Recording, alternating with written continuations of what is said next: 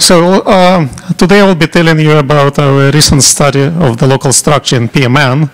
And I will start with acknowledging my main co-authors. And this is Maxim Yeremenko and Viktor Kreisman. And Maxim was actually the main man on the show here.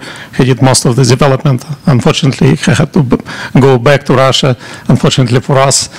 And he's trying to defend this work as a PhD thesis there. I'd also like to acknowledge other people who helped with collecting different kinds of data that we used. And as you will see, we used a lot. And single crystal diffuse scattering was provided by Alexei Bosek from ASRF. And then various instrument scientists at different facilities, Helen Playford, Karina Chapman, Joe Wojcik, and Bruce Ravel. They helped us with collecting different kinds of experimental signals. PbM1 does not need much introduction here. And we will know that this is a classical relaxer ferroelectric material. And the active research trying to understand the origins of its properties has been ongoing for like over 6 decades.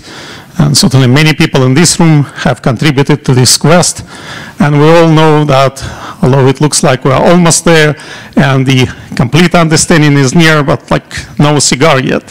And so there have been different models proposed, both from theoretical perspective, phenomenological, and more recently based on Monte Carlo and molecular dynamics, trying to explain what's going on. And there is a whole spectrum ranging from polar nanoregions to nanodomains and so on. And then on the experimental side, a lot of the effort focused on explaining characteristic diffuse scattering features that you see in single crystal, X-ray, or neutron diffraction. Again, a broad spectrum of models from nanodomains to acoustic phonons. There have been propositions that this diffuse scattering is intimately related to the relaxer behavior, and then there have been suggestions otherwise. And the thing is ongoing. And a good indicator of this ongoing debate is very recent publications in high-profile journals like Nature, which keep suggesting new ideas and new experimental evidence, but they also bring new questions, and we're still not quite there yet. So we thought that one missing aspect of this whole business that contributes to the uncertainty is atomistic structural models of the kind that you can obtain from MD or molecular dynamics, but that would be coming directly from experimental data. And trying to get such atomistic structural models directly from experiments was actually the subject of our work. One way that you can obtain such atomistic models is through structural refinements using reverse Monte Carlo. The reverse Monte Carlo method as a way to fit your experimental signals is over 30 years old, initially been developed for amorphous and liquids to fit neutron scattering data, and then later it was extended to crystalline materials. And the idea is that you model your instantaneous structure with a large atomic configuration, and then you start fitting your signals by moving atoms at random. And the acceptance probability for atomic moves depends on whether a particular move improves the fit or it makes it worse. If it improves the fit, it is accepted unconditionally. If it makes it worse, it can still be accepted, but with a probability that goes down exponentially with a misfit between experiment and calculated signal. And this way, you hope to keep your refinement out of the local minima. What are the principal advantages of using this approach for structure refinements? First of all of the disorder, whether it's chemical or displacive, it's treated explicitly. There is no effective parameters. So it's very well suited for analyzing systems with disorder like solid solutions. The second principal advantage is that any kind of signal that can be computed from atomic coordinates can be included in the fit. You just have to be able to do these calculations fast enough. And the advantages come with a price, and the price is with reverse Monte Carlo that your models become too flexible. Because you have so many variables, it's very easy to fit your data if you don't have enough data. And the prime challenge becomes how do you provide enough data to your refinement so that it would constrain the correct model. And this is something that we've been preoccupied over probably last decade. And so we've been trying to take an existing package, which became a standard package for RMC refinements called RMC Profile. And it's a joint development between two teams in the UK at ICES and Queen Mary University in London, and also Oak Ridge and NIST. And our focus at NIST was on outfitting this RMC Profile software with multiple techniques capabilities. And as a result of this development today, we can simultaneously fit neutron and X-ray total scattering both in reciprocal and real spaces. And in real space, if you take total scattering and apply the Fourier transform, you get a pair distribution function. We can also include multiple extended X-ray absorption fine structure data sets.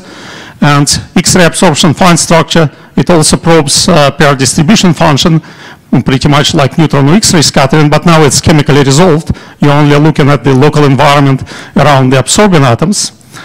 And as I will show in this work, we extended this to be able to include single crystal diffuse scattering, including its three-dimensional distributions. So the software now can fit all of this simultaneously, and we applied this machinery to PbM1. So this is kind of data that we collected and fitted for PbM1. All of this data are at room temperature. And it included neutron scattering function. Fortunately, the pointer doesn't seem to be showing. But anyway, so you can see that there is neutron scattering function in Q space. Then there is its Fourier transform, which is a pair distribution function. The same for X-rays, X-ray S of Q and X-ray PDF. And the idea and the advantage to combine neutrons and X-rays is because X-rays emphasize heavier lead and niobium.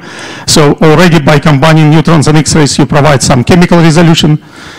We found, however, that even this was not enough, and we had to include lead and niobium EXAFs to be able to be sufficiently chemically selective.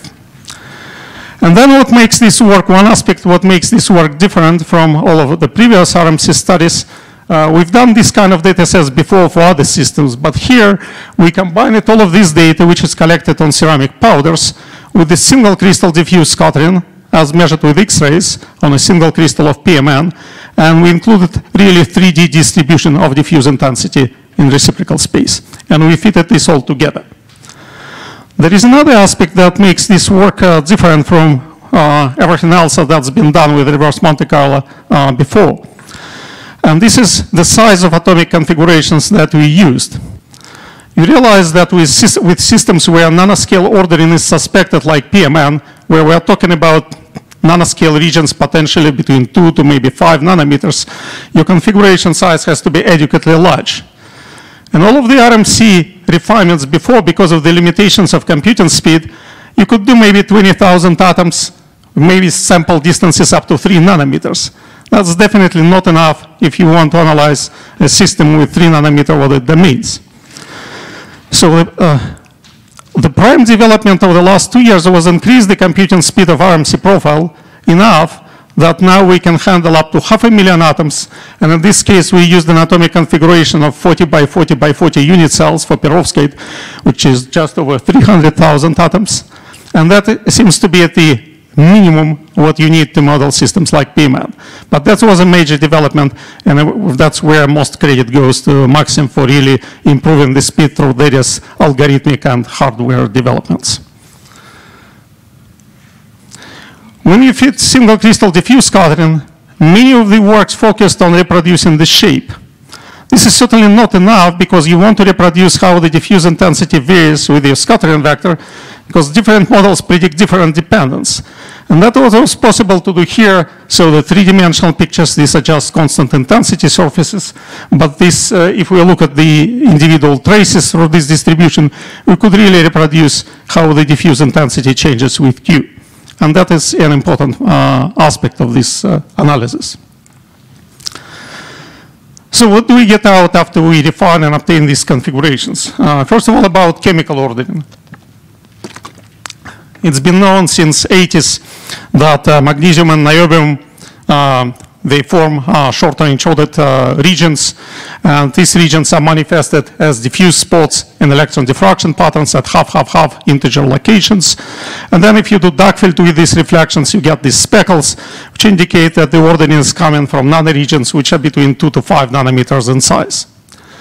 There have been different models proposed for this chemical ordering, but the current consensus seems to be that the random layer, Roxol type ordering, seems to be that's what's going on there. And with Roxol type ordering, you get ordering vector along 1, 1, 1 direction, and you get half of the plane preferentially occupied by niobium, and the remaining half by a mixture of magnesium and remaining niobium atoms. And that is something that's been known. So what we did here, we started with just taking the diffuse blobs. These are pretty much spherically looking blobs of diffuse intensity at these half locations. They're hidden in these pictures. So the pointer started to show up. They're hidden somewhere around here. And we started just with swapping magnesium and niobium atoms to fit the intensity for these blobs. Here we made an assumption, which we had to make, that all of the intensity in these diffuse blobs is coming exclusively from chemical ordering, not from displacements. And we can discuss in the break why we had to make these assumptions, but this is an assumption to keep in mind. So with this assumption, we've been doing swaps until we obtain the fit. And then we calculated Warren-Cowley-like short and shorter parameter, and the way it behaves with distance certainly confirms that we have this Roxol type ordering. Then we devise some sort of a local ordering metric, so we can look at how this ordering is distributed spatially. And this is the metric that we devised, and it's based on considering for each of the B cations, magnesium and niobium, we calculated its chemistry in the fourth successive B-cation coordination shells. Again, we can go into details of this metric in the break. But if you look at the three-dimensional distribution of this metric shown here, it's clear that the distribution is continuous. There is no chemically ordered regions in a disordered matrix. There is no disordered matrix altogether. We just see that there are regions of Stronger ordering, which pretty much appear as fluctuations on top of the otherwise continuously varying background. So pretty much they look like fluctuations of Stronger ordering that would be quenched from high temperature, which probably they are. Or you can look at it as very wide antiphase boundaries, something like occurs frequently in metal alloys if you look close to the order disorder transition. We then compared our results with the recent study from North Carolina State. This is Jim Leboeur's work and his group. Jim is now at MIT. And they use scanning TM images, which if you look at the high-angle dark field images, the intensity is related to the atomic numbers. And then by devising similarly defined local metric just in 2D, they could plot how this local ordering varies across the projections. And they came with the conclusion that indeed this ordering is very continuous. There is no disordered matrix. So we did the same thing and calculated a similar projection like you would get from the images for our refined configuration, which is shown on the left. And what we obtained was pretty much quantitative agreement with STEM results, which indicated two things. First of all, it lended support to the TM data, showing that if you do it carefully, you can really do something pretty accurate. On the other hand, it really supported that the procedure we've been using also makes sense, and whatever ordering we are getting is probably not far from the truth. So being satisfied with chemical ordering, we turned to cation displacements, which were of most interest. And these two stereographic projection maps indicate the directions of displacements for lead and niobium. And you can see there is a clear preference for the two to be along 1, 1, 1 directions, as many studies have suggested. And there are actually strong correlations, again, as you would expect, between lead and niobium displacements. We then did what I would call a sanity check, and we checked how the magnitude of lead displacements in our configuration varies with the number of magnesium ions around lead. And we found that more magnesium you have around lead, larger lead displacements, and that seems to make intuitive crystal chemical sense, because first of all, magnesium is larger ion, so the cages around lead become larger when you have more magnesium. And at the same time, oxygen atoms become stronger under-coordinated if you have more magnesium compared to niobium, also promotes stronger displacements of lead. So it seems to me that we're reproducing at least some basic crystal chemical trends. Then we turned into the alignment and correlation between the displacements of lead, and we focused mostly on lead rather than on niobium because lead displacements are larger, just easier to analyze. So we devised a local alignment metric for the lead displacements, which is illustrated here. And this was an average angle between the displacement vector of a given lead atom and the displacement vectors of its lead neighbors in the forced coordination shell, or if you wish, you can extend it to higher order shells. And if this metric is equal to 0, there is a perfect alignment of this lead with its neighbors. And if it's 180, it's anti-parallel. And then we plotted this metric. We calculated it for each of the lead atoms and plotted in 3D.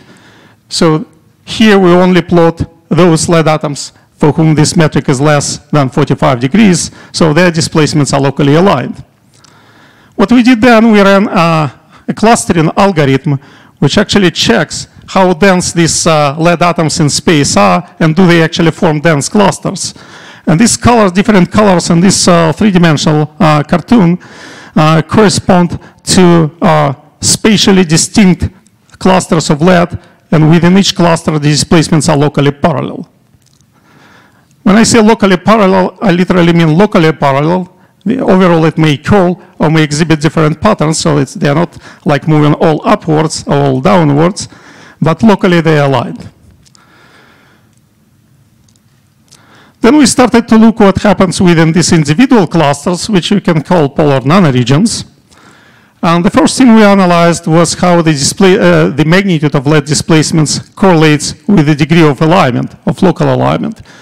And we found that there is a clear correlation that better the alignment, smaller this angle, larger the displacements. The other thing which was clear is that the transition from one PNR to another was very smooth. It was just gradual change, like shown in this trace, in the displacement magnitude along the boundary. Again, there was no disordered matrix. Everything was continuous, just smooth transition.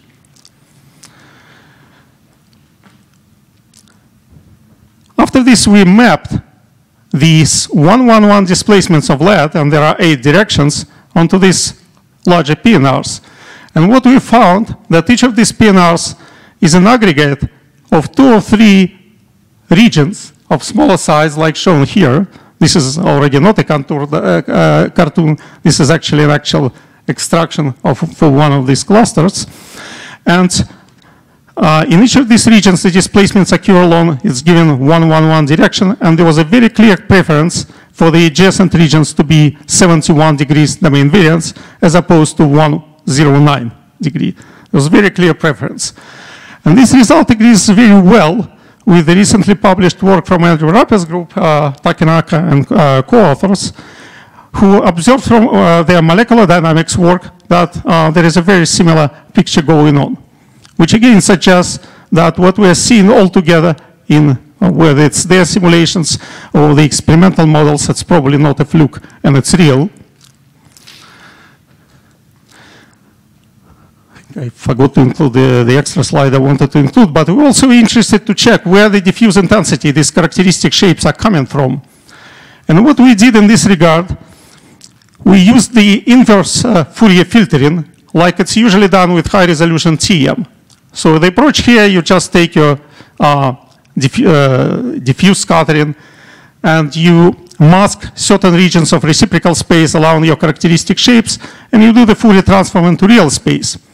And then by analyzing this Fourier transform, you can actually tell where the strongest contribution to diffuse scattering comes from.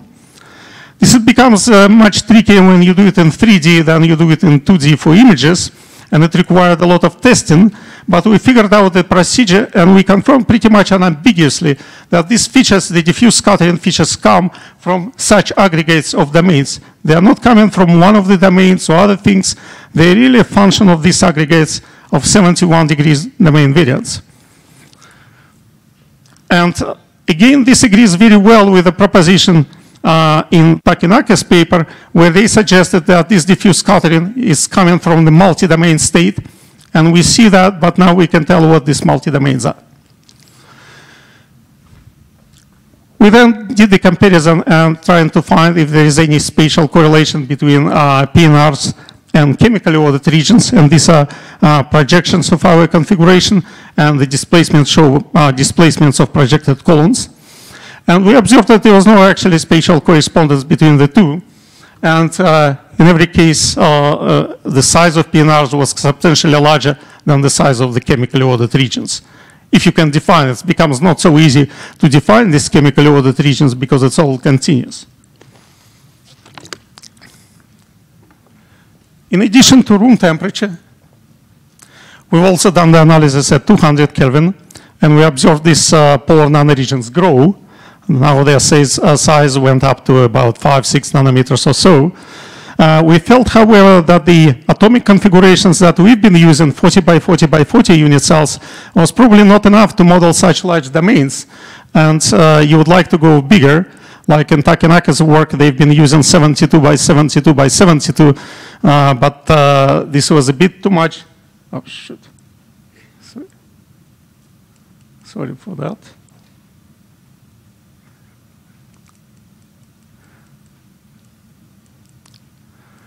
Get it back on track. Right, so the configurations, we try to use 72, but it's a bit too much for the computing power we have at the moment. So we think that the results that we obtain for 200 Kelvin, they're more qualitative than quantitative. The final thing that I would like to discuss is the recent results from Newton, from this Nature Materials paper, where they analyzed neutron diffuse scattering. And they observed that there is an asymmetry of diffuse scattering for it's really not working, for even order reflections, and you don't see this asymmetry for odd orders. You have it, yeah. Yeah, maybe it's.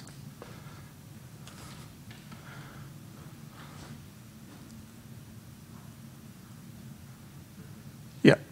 So you see that there is an asymmetry here for like order 4, and it's symmetric for order 3.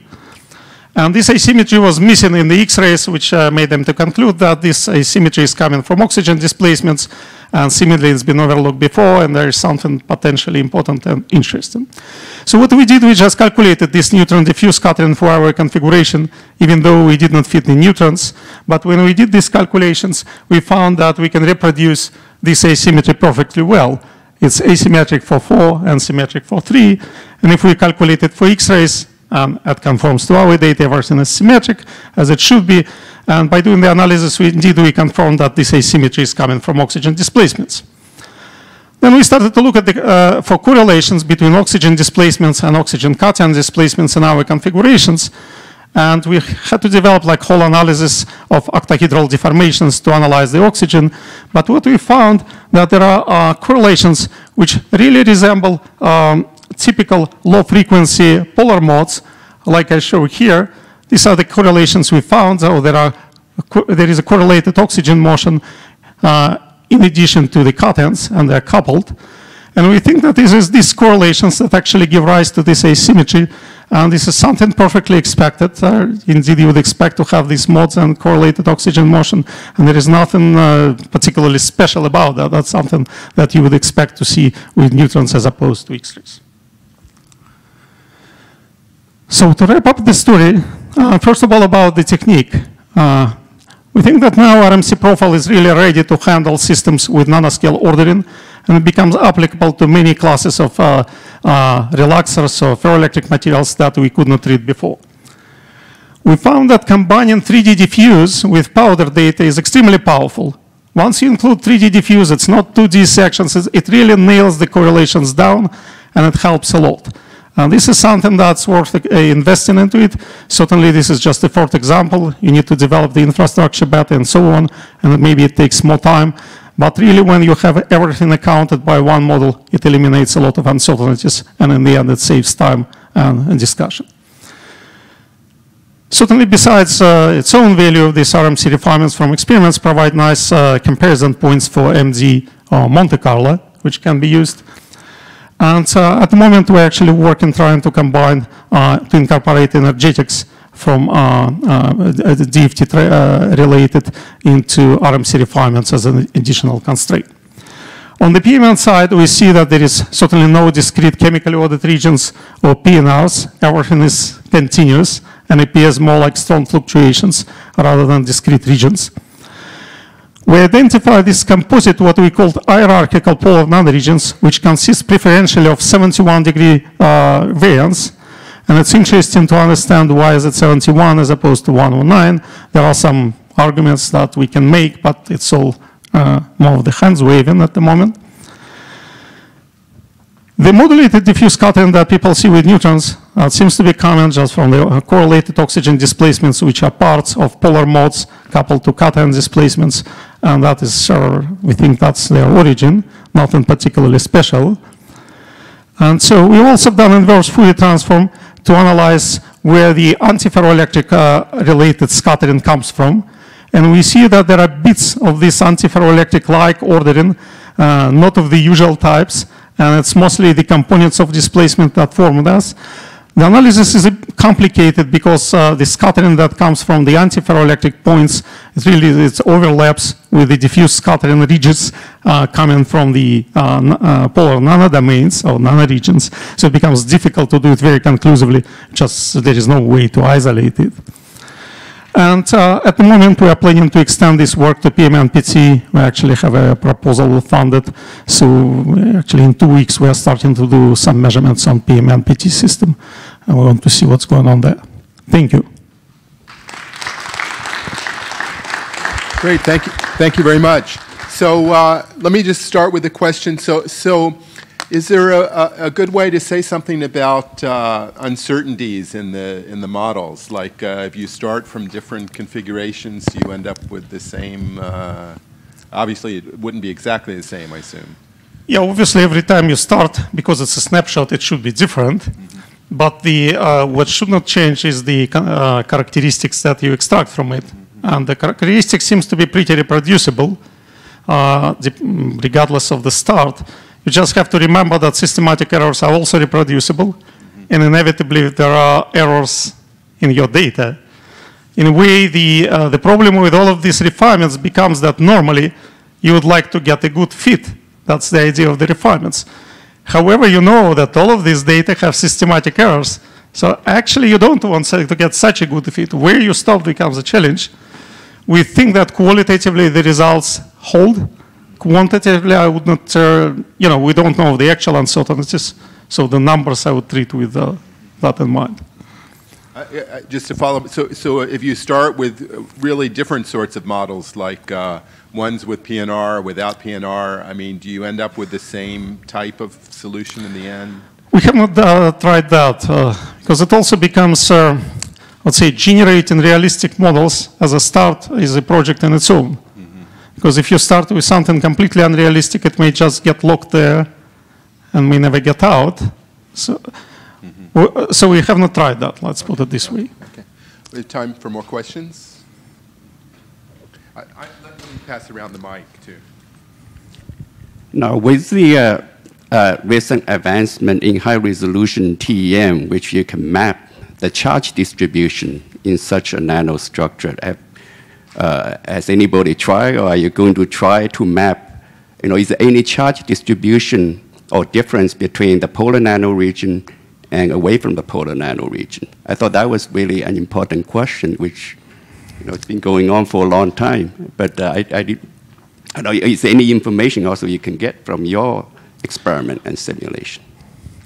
Well, basically, we have atomic coordinates, right? So if we would include information about charges, and that's something that we sometimes do. For example, we can take Born effective charges, things like that, and calculate whatever you want, like polarization distribution and things like that. So once you have atomic coordinates, we can add any kind of additional information about charges and calculate whatever field or map we are interested in. What about directly imaging using TEM? Right, it's certainly possible to include, we cannot simulate images, that would take way too long. But if from imaging you can extract certain maps of certain characteristic that can be calculated, that's definitely possible.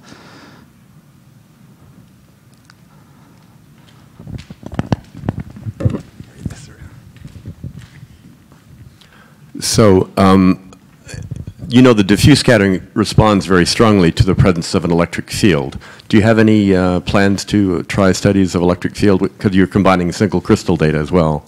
And then just the second question is, do you have any comment on the skin effect? Because for certain concentrations of PMNPT, in bulk samples, it remains cubic to low temperatures, where if you look at powders, it shows a rhombohedral distortion. So about the first question about electric field.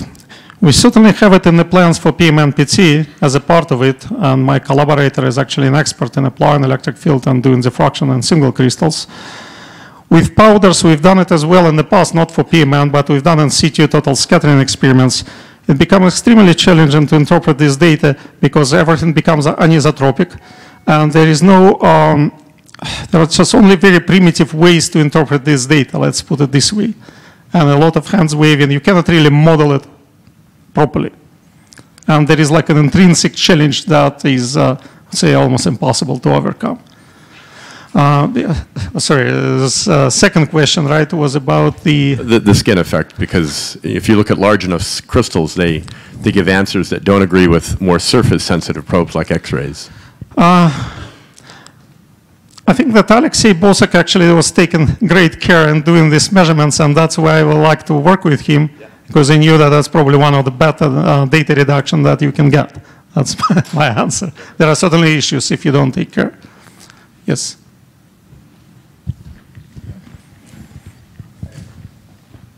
Beautiful talk, thanks. I'm confused about timescales. So should I think of your structures as instantaneous snapshots or averaged over some interval of time? I mean, the experiments may have different timescales that they see. This is, we treat it as a snapshot. In terms of X-rays or EXAFs, there is no question they provide you instantaneous data. With neutrons, it becomes a bit tricky because you tend to integrate over energy window. We actually had to go to like whole argument to argue that we are capturing, we just have enough energy integrating to capture low frequency events. But that becomes a serious question when you do neutrons, which needs to be considered. Thanks.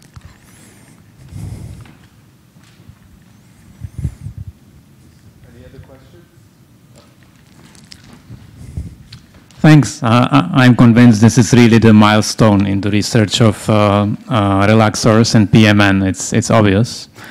I just have this question following maybe the previous questions about how sure we are that this is the right picture.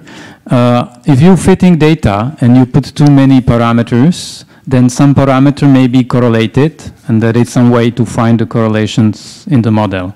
And here, you know, what is like parameters is the position of atoms. Could you somehow think, if there is some ideally mathematical method, or you have some intuition, what could be the value of the changing of the structure to something which equally well fits your data, but it would be different?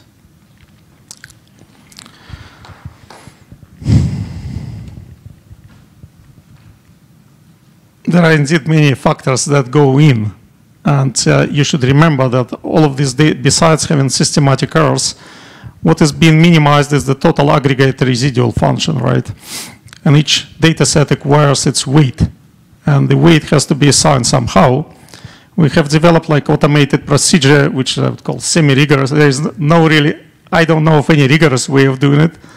I would say that requires certainly research, but we have some way of including it which makes procedure more robust. Like I said before, I would be trusting the qualitative aspects. I would be less certain about specific numbers, whether the domain size is this and not that. But in terms of assessing the uncertainties, again here, speed becomes, there are many factors that can bias the results, but my feeling is that the qualitative thing is, that's it. And what plays a big role here, I wouldn't be so sure if we just had the powder data. The 3D diffuse scattering really, it just eliminates, even all of the systematic errors is just so powerful that it takes care of a lot of things, in my opinion. That's why it's so important to include it if you can. So with powder, there are indeed many possibilities you can do. You put it all together, I doubt that. That's would be my answer. But it's certainly, that's another factor where computing speed is important. If you can do things much faster, you can do much more testing, you can test for much more effects. If you have to wait, like, I don't know, 6 months to get the result, that's not going to work, right? Here, it was taken on our cluster about maybe 3 weeks for a configuration to converge, which is not that bad. Well, like 3 weeks, you can run multiples. But I would say that we become really limited by computing speed, and it's not like we don't know how to do it better. It's just, you know, getting funding and people who, for that much of funding, can do the work for you. Okay, well, thank you very much.